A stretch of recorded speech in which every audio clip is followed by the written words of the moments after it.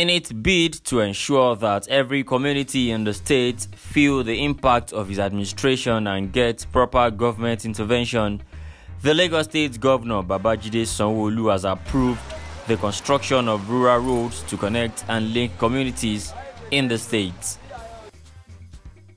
Speaking at the year 2020 ministerial press briefing organized by the state government as part of activities to commemorate the first anniversary of Governor Sanwo-Olu's assumption of office, the Commissioner for Local Government and Community Affairs, Dr. Wale Ahmed, reeled this out while giving account of stewardship of the ministry in the last 365 days.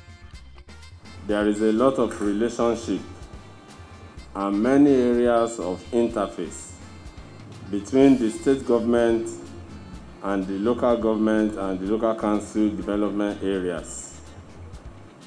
Administration and coordination of that relationship is a major responsibility of this ministry.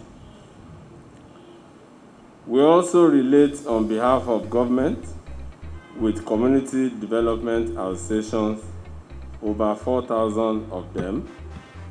Through these community development associations, we do a lot of things silently. Various projects are currently ongoing in community agriculture, rural electrification, rural water projects, and some rural roads, which Mr. Governor has kindly approved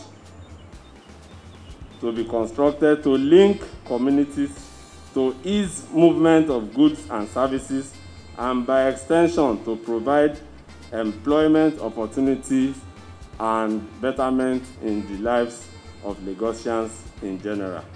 Earlier this year, the Sanwo-Olu's administration introduced what it termed One Community at a Time initiative. The idea of this initiative is to ensure that private organizations contribute largely to the development of Lagos communities through their corporate social responsibilities. The One Community at a Time was conceived before COVID ever came around.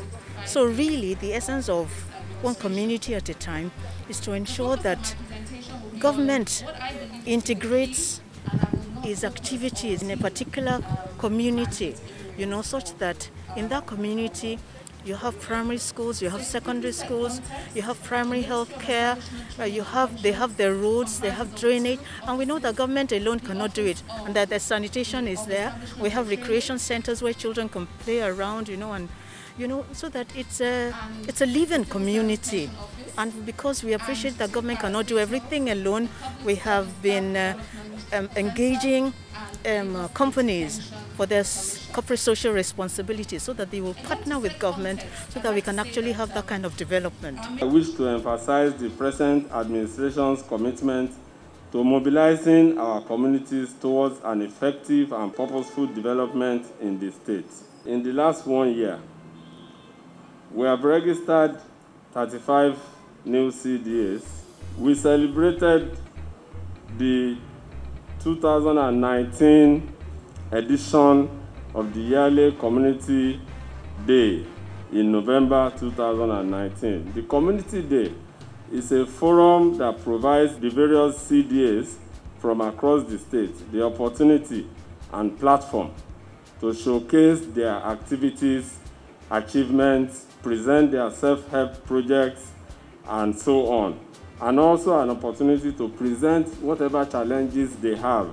It's a listening forum for them. It's a two-way forum.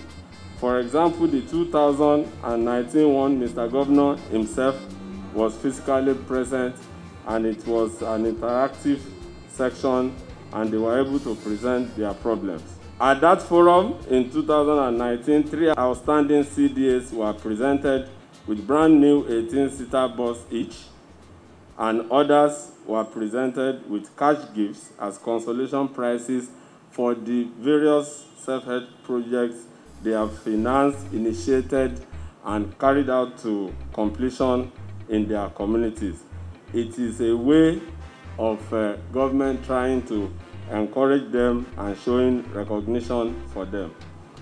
Also speaking at the event, the Commissioner for Special Duties and Intergovernmental Relations, Engineer Tayo Bangboshe Martins, appeals to all CDAs in Lagos State to help sensitize residents of the need to collaborate with emergency responders. We have meetings with the communities and the CDAs. We do that in collaboration with the CBD. We do that in collaboration with the local government. We do that in collaboration with civic engagement. And we do that in collaboration with so many other agencies like that. It's just the need to continue to enlighten and educate our people. Oftentimes, such negative habits or reactions from them is premised on ignorance, and it's not unfounded, really. You know, at times they are angry. They are angry that disasters like that has befallen them. It's not a good feeling. But then what we need to do is to keep reassuring them that they have a government, and the government is always there to ensure their safety. And God forbid, when this happens, we will be available to take care of their needs, their welfare, as the case arises. Dr. Wale Ahmed thanked the chairmen of local government and local council development areas in the state for their support to the state government in leading the fight against the novel coronavirus. Through this ministry, Lagos State carried out fumigation and sanitization of all the nooks and crannies of the state. We have in each local government a whole department of environmental health officers. They are already trained in handling fumigation and sanitization.